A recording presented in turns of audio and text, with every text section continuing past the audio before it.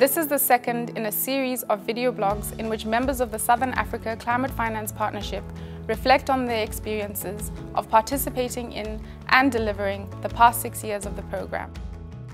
The series seeks to explore the lessons from knowledge brokering within a community of practice for climate finance mobilization.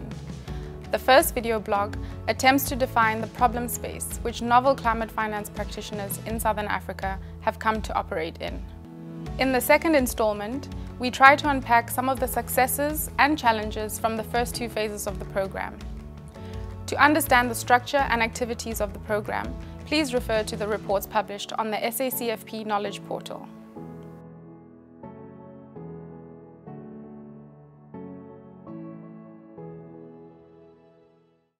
When we embarked on the journey, we didn't know what lay ahead.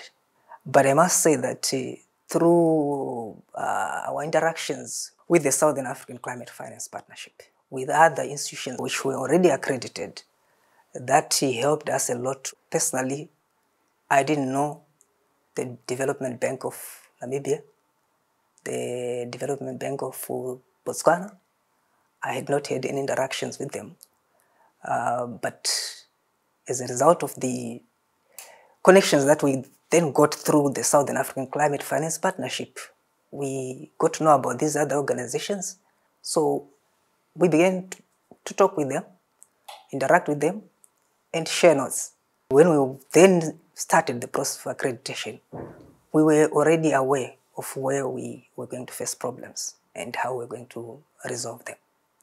The first Climate Finance Forum in Namibia came at a very appropriate time. I was new in the bank. I just joined the bank, starting to navigate issues of climate finance, understanding what they meant, and my role in the process. So that forum came at the right time in that I was then able to interact with various people who were on the same road. I was particularly happy to then meet with colleagues from the Development Bank of Southern Africa, whom I already knew were accredited.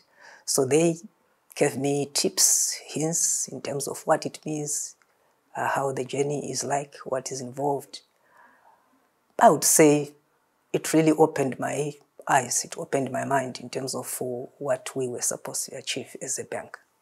It felt reassuring. It was, sorry to use this example, but it was like being part of a support group.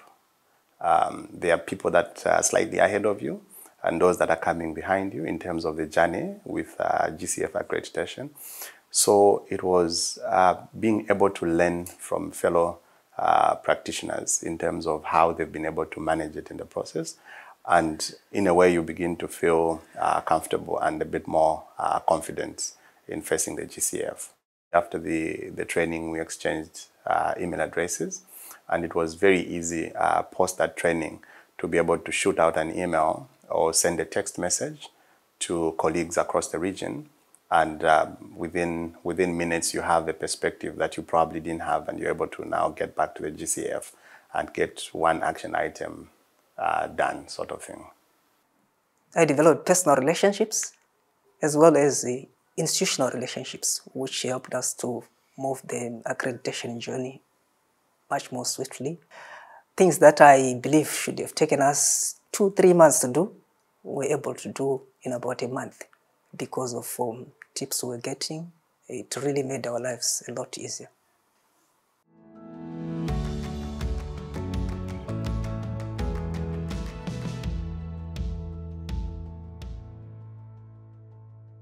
It makes you feel like you belong to a group. It's very difficult just for you alone in your corner, but being in a community of other institutions where everybody is pursuing the same thing. We form new relationships. We don't feel alone. I say that, and that's an emphatic no. We know there are a lot of practitioners within the region that we can, at the drop of the hat, reach out to, and we'll get the help that we need.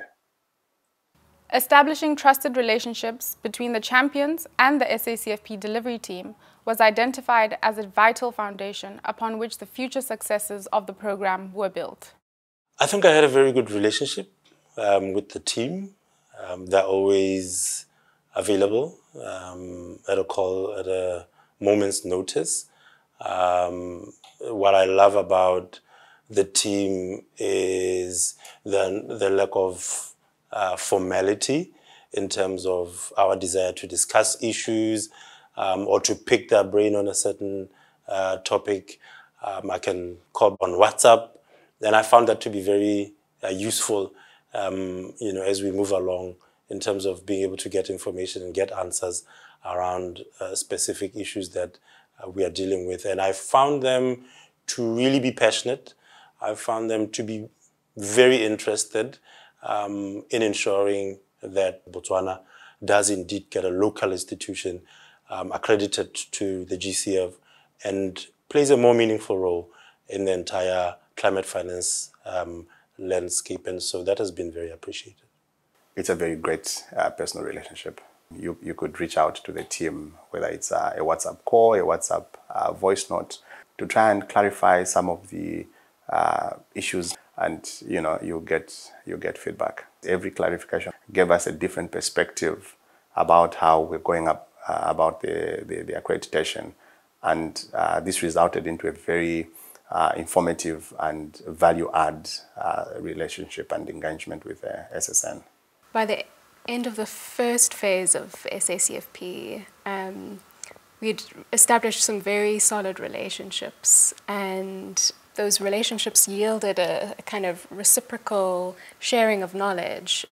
And whilst these trusted relationships were strongest with an emerging core group of community members, the legitimacy of the program was built on the trust with several key entities who had been informed and involved from the outset.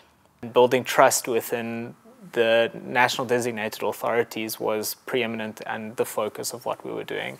And I think off that basis, we've been able to open a lot of doors in then working with the local entities. If the national designated authority believes in us, then often the local institutions are often willing to then enter into quite trusted discussions.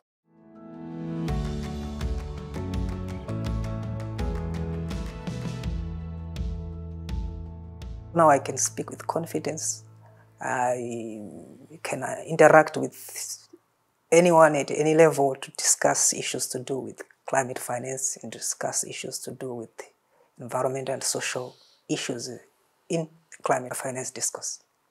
The SFCFP has refined my focus and interest in banking.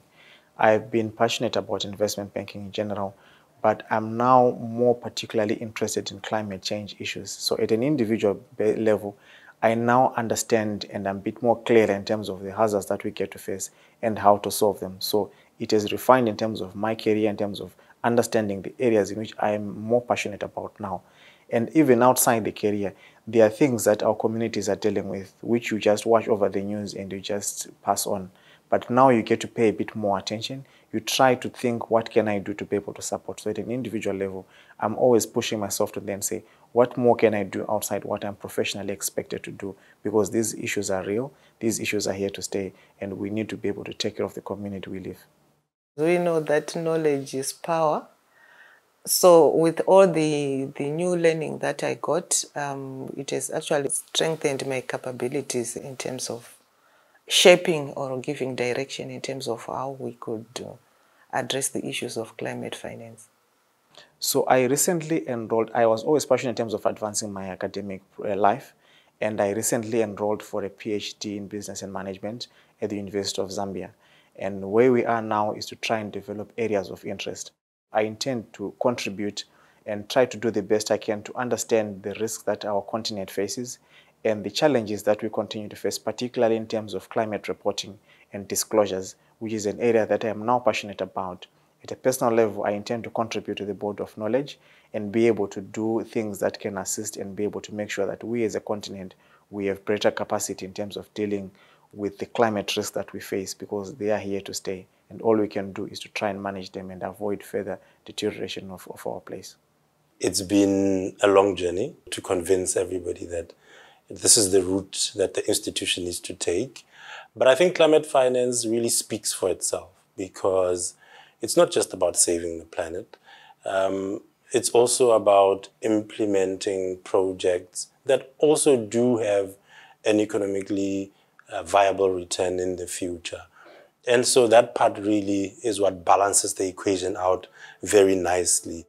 The third video blog in the series explores how the SACFP team came to develop the theory of change further and identify and deliver activities to address emerging needs as practitioners began to expand their focus from accreditation to implementation of climate finance.